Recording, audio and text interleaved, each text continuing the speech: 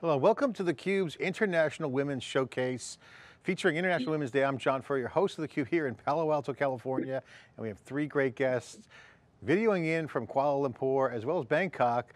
Joanne Kua, Group CEO of KSK Group, her sister Krystine Kua, co-founder and head of KSK City Labs, and Cindy Kua, co-founder of Sunday Insurance in Bangkok. Ladies, thanks for coming on theCUBE. Appreciate you coming on. Thanks for joining me on this special day. Thank you so for much having for having us. You guys are three sisters trailblazing in the insurance and real estate through digital transformation in the cloud, taking a 3-decade-old family business to the next level, raising the bar, as they say, in the cloud business. Congratulations. Tell us how it all started. What's going on now? What does it look like? Where did it come from? Tell the story. Okay, so maybe I'll start, since I'm at the group CEO level. So as a quick introduction, KSK Group, we are about 30 years old now as a group, 3 decades. We started off as an insurance, non-life insurance company. And then over the years, we operate in Southeast Asia. So we are based in the ASEAN markets that SiliconANGLE is also sitting in. And very quickly over the years, we decided to actually venture into property development as well. And really across the journey, we've always been very obsessed over the customers, and during this time and age, all the customers are really digital natives now, and the tech is very, very interesting. And so starting in the year of 2017, we decided to actually venture, Cindy and I at least, we decided to start up our own InsurTech called Sunday. Cindy is now the full-time CEO, and we're both co-founders. It's an exciting journey from then on. We're now the first full-stack InsurTech in the whole of the ASEAN market, starting off in Thailand. And then when Krystine came back to join the business, since we were already in real estate, we decided, taking on from the inspiration of what we did with Sunday, how about we do the same in property? Because we obviously saw, there was super loads of opportunities that we could do. And a year ago, we gave birth to KSK City Labs, now a prop tech company based in Malaysia. Yeah. Krystine and Cindy, tell the story here, because this is actually a fascinating story. You're sisters, you're entrepreneurial, so you know each other, you're related, and you've got ups and downs with the startups and growing companies, changing landscape, a lot of challenges. You all got to get along all the time. How's it going? What's it like? Maybe I'll start. I think for me, I'm probably the newest addition to the trio in the working together kind of space. So for me, I think it's all about really learning how to separate your professional and personal life. Right? Like you mentioned, we live together, but we also work together. So for me, I think I took a lot of advice and direction, both from Joanne and Cindy, and it helped me a lot. So I think my experience been great so far. They've been really, really supportive. And I think going through this journey of, like founding a company together, it's obviously very challenging. And so I feel very fortunate to have two sisters who have already gone through it once, So sounds like we need another screen for that other guest that's trying to get on the cube here over there. Sounds like fun. Krystine, so on the City Labs, you got a tech side of it there in the property tech. That's exciting. Yeah. How's it going over there? Super, super cool, super fun. It's been one heck of a journey building a company from scratch, let alone in tech.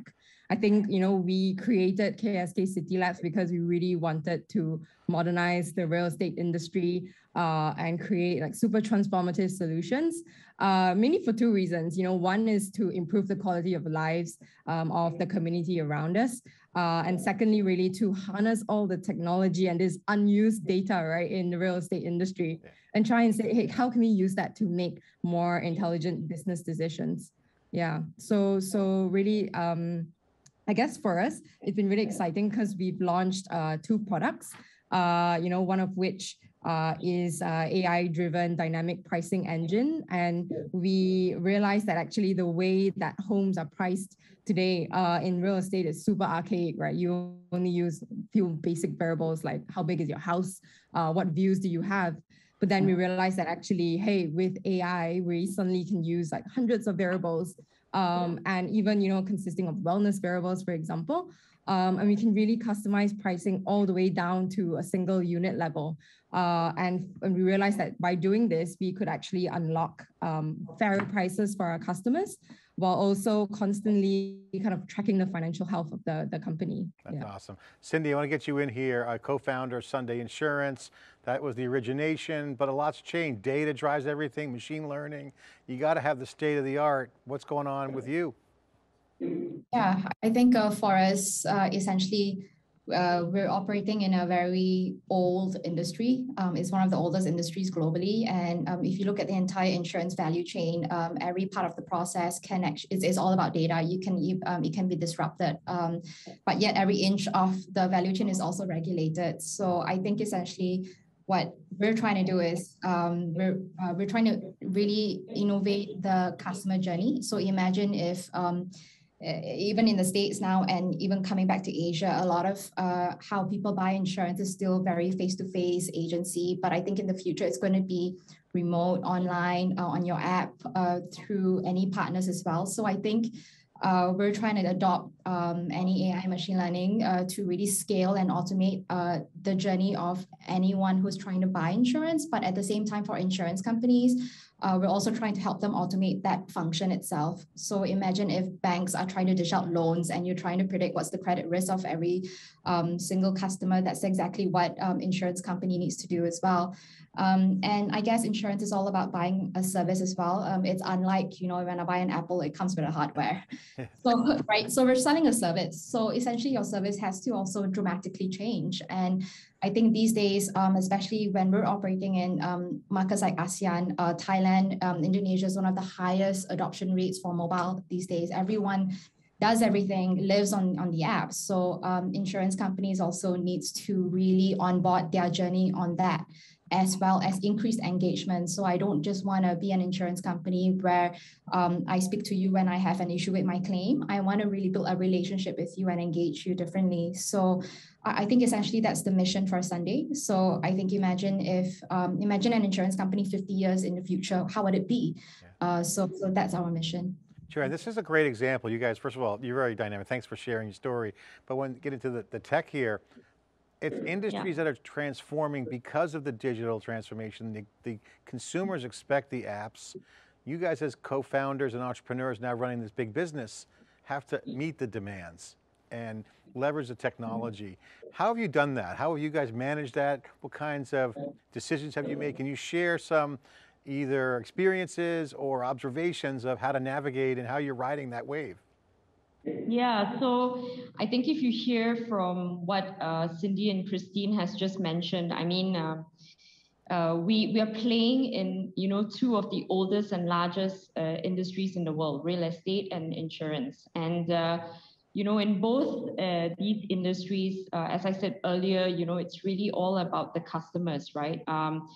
In the past, we used to think of businesses as, what's your vertical and your horizontals. Today, at least for KSK and all these tech ventures that we are now venture building, we're really thinking about it from the customer lens. So really thinking about it from a customer ecosystem perspective. So instead of creating products and having that push out to the customers, we use tech and data and especially data today, and the right amount of data and what type of data that we want, understanding that and really building that product and really the services for the customer. So once the customer enters our ecosystem, whether it's in your real estate ecosystem or whether it's in your insurance ecosystem, we want you to continue to stay with us and to trust us. And so it's not just about selling you a product, but really, like what Cindy says, building a relationship with you, because we think that obviously, when insurance is something you really need when things go wrong in your life, we don't only want to be there when things go wrong in your life. And for real estate, everybody needs a shelter. So that's why we think that building relationships are very important. And from really through that lens is, when you really think about the ecosystem and you think about data, I think Cindy and Krystine gave some examples of how we're approaching it. A lot of people start from a traditional business and from within, but for us, we decided to actually take it outside and take the approach of venture building from a startup, but really have on the back end, really have that connection to the core businesses, because what the core businesses understand is, lifetime and experience of how customers feel, and in insurance, it's really about how to run a financial institution. In real estate, it's really how to build buildings. And that is something that we can't take away, but you use technology to enable and to power. But what venture and startups do extremely well is really the way we're extremely nimble in the way you use tech and data to navigate the quick changes of customer demands and wanting an app. And it's all about quick iterations, right? When you build a super app, how do you iterate all the features that are coming in? You have to keep on, iterating, changing, innovating, and innovating small with quick wins, and then taking on a larger scale. And so the way we position ourselves is when you have the startup and you combine that with the core, and putting the two together is how we look at things, and that formulates the whole ecosystem. Yeah. That's awesome. And being agile is fast, and speed is key if you want to be that startup. But yet the core business, that's going kind of slow. You got to kind of make everything go faster. That's a great insight. Let's talk about the disruption of the property industry. Again, that's real estate. Now with Internet of Things, technology is, and also people expect technology. They want to have access, they don't want to have all these passwords, and they want to have easy in and out, they want good efficiency, save money. What's the disruption angle on the property tech, Krystine? How do you see the big disruption going? Yeah, so I think as Joanne already mentioned before, I think our customers we know are becoming digital natives, right? And they expect very convenient lifestyles, and we're all about our customers. So actually, that's why we launched also another product, right? Where we're taking all of these things that you just mentioned, about IoT into account.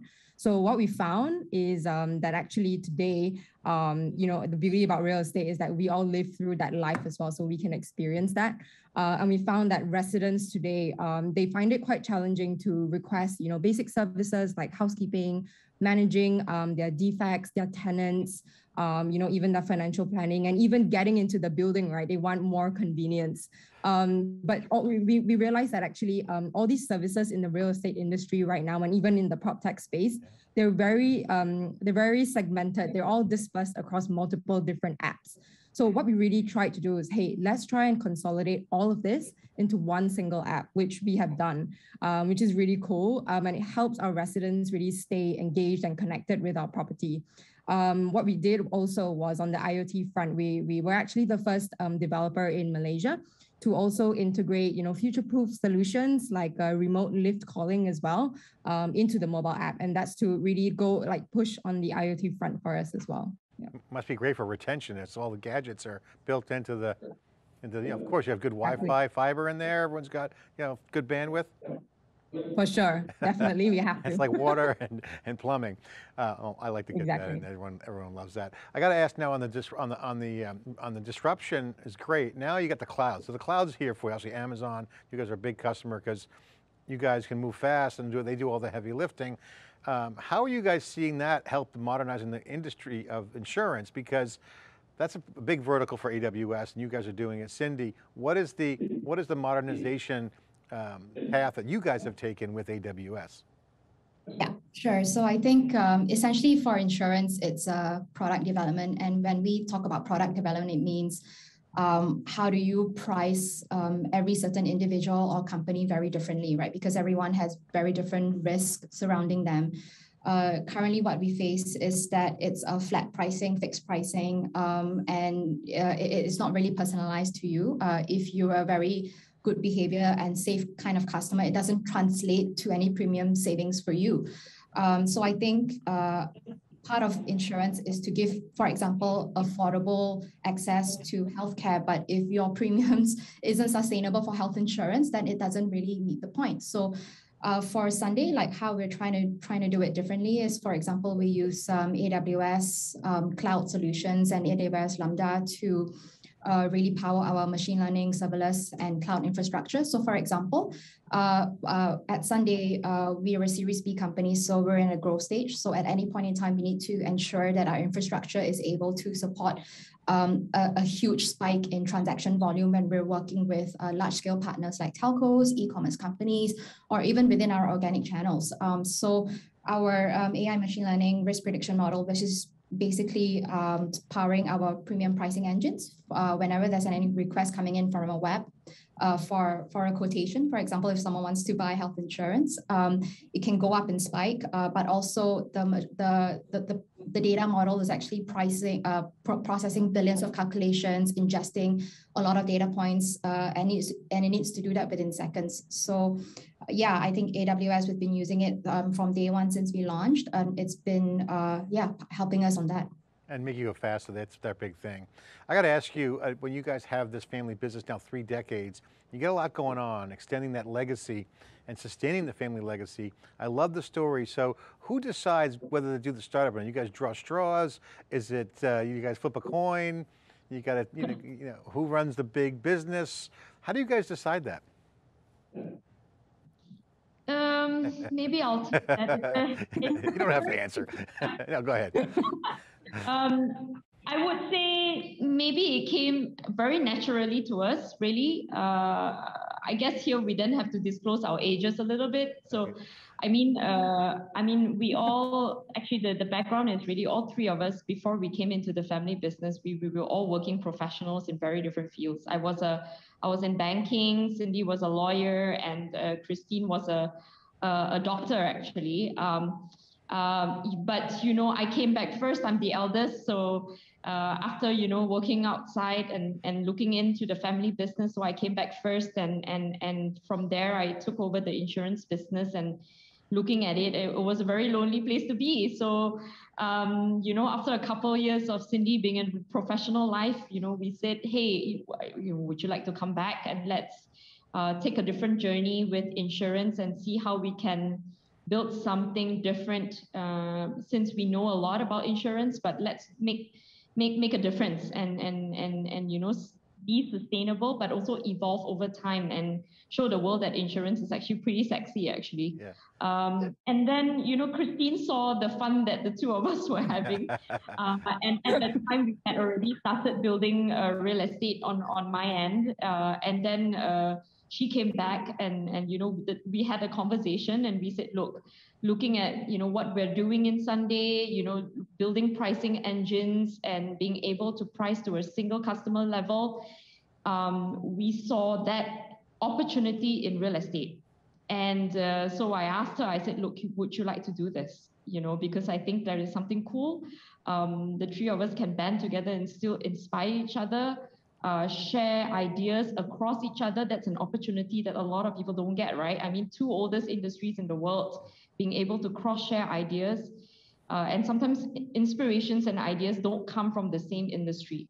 And so I think, and that's how we started, really, John. It's not, maybe we're lucky and we should be grateful for that. Yeah. Well, you're all power women. I love the story. And this is good that you come together. And I think the entrepreneurial kind of twist makes it more fun, but not everyone's cut out for the entrepreneurship, but it also gives you more risk management. You can go after opportunities. And I love the strategy there. You guys are great leaders. Any advice for other aspiring women leaders and entrepreneurs out there who want to make a difference, make an impact? The world is changed. It's getting better for everyone. And again, entrepreneurial could be in big companies, and also big companies doing startups. There's a whole new world. What advice would you guys give other aspiring women leaders? I'll keep it short from my end. I think for me, it's about really following your passion, following your ambition, and lastly, I think not to try and not feel like you need to conform to any gender stereotypes, because I think in male-dominated industries such as real estate or tech, I think people might have some ideas about, you know, what a tech leader or what a real estate leader might have to look like, but you don't have to conform to that. So that's probably my advice. Yeah. Yeah, I fully agree with Chris right there. I think gender isn't an issue here. If you have a passion and you identify there is a market opportunity that you can really do something about it, just pursue it. I think most importantly, if you ever want to be an entrepreneur and start your own business or your own startup, so long as you have the confidence, I think you're good to go. There's a lot of talk out there that, women-led startups are not attracting funds, but we haven't faced that. Anyway, in this part of Asia, I think there's a lot of, I think it attracts even more attention if you're a woman in a male-dominated industry. Like, hey, then, it's quite unique. So I think you have a strength there. And I think there's a lot of diverse talent out there. Post-pandemic, a lot of people are looking for changes as well. So I think it's a lot of opportunity out there. Yeah. And Joanne, the thing is with cloud computing, it's a level setter. It really, because if you can come together, whether it's sisters like you guys, powerful sisters and professional experience, coming together to leverage technology to refactor old industries, it's all about the numbers and the performance. At the end of the day, you move faster and you take territory and beat the competition. That's right. The ultimate leveler. Well, congratulations. You guys are great. Thanks for coming on theCUBE. The Kua sisters, you guys are amazing. Great story, love it. Thanks for coming on and celebrating International Women's Day feature today as part of our International Women's Showcase here on theCUBE. Thank you so much. Thank you. Thank you for having us. Okay, theCUBE's International Women's Showcase going on all year, this time featuring International Women's Day, the big celebration. I'm John Furrier, host of theCUBE here in Palo Alto, California. Thanks for watching.